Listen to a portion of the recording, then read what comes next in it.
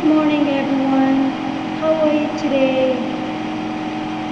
Today we will talk about lesson 2, Iguana and we will focus on reading comprehension skill, which is compare and contrast. Our objective for today's lesson is you will be able to use graphic organizers to compare and contrast. Now, if you look at these two animals, I want you to look at them and try to tell me how are they alike and how are they different.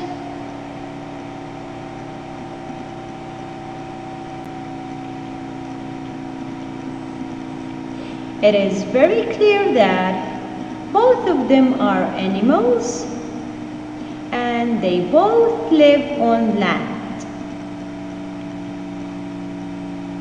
Now, if we move to talk about differences, the giraffe has a long neck, whereas the elephant has a long trunk.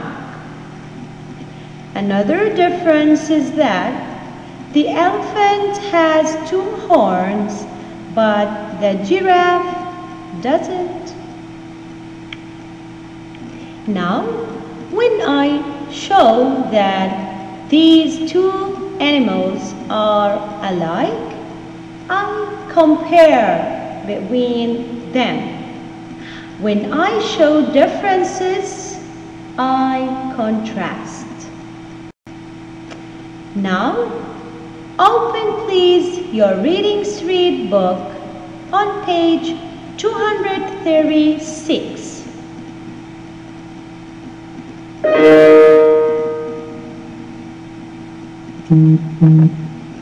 So, what I want you to do first is underline the meaning of compare and contrast.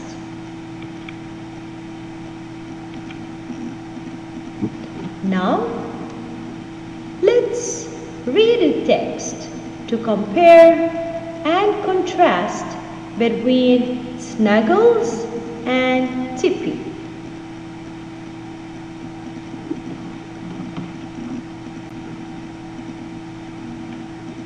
And we will read the text on page 237. It is very clear that the title of this text is Snuggles and Tippy. And these are the 2 main characters that we are going to compare and contrast. Let's first focus on the first paragraph and let's read the first paragraph. And keep in your mind that we will focus on the 2 main characters. The first one is Snuggles and the second one is Tippy. Let's start. Rita had a small black cat named Snuggles. The cat had bright green eyes. Her neighbor Joe had a big black dog he called Tippy. Tippy had a white spot on the tip of his tail. Now, if we need to start talking about Snuggles, it is very clear that Snuggles is a cat, whereas Tippy is a dog, and they are both animals. Now, let's check the size of each animal.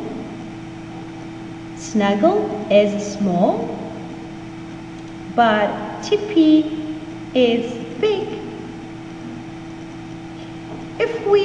to compare their color. The color of Snuggle is black and the color of Tippy is black too. Alright, now it's your turn. You will have a story. You need to read the story to compare and contrast between Blake and Ron. This is the story.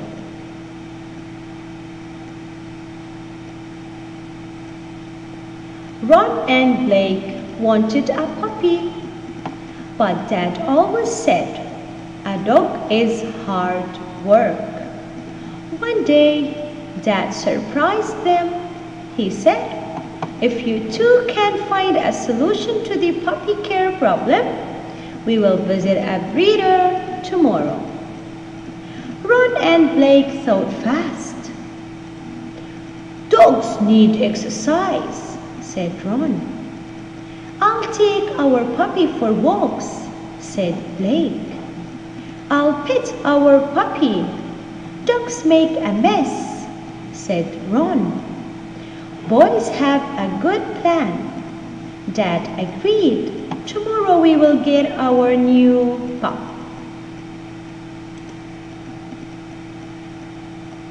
Let's now compare and contrast between Blake and Ron. Both of them want a puppy. They will both help care for a puppy.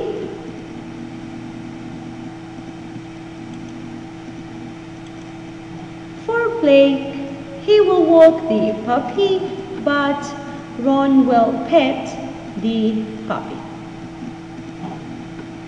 This is the end of our lesson. Thank you for listening and have a nice day.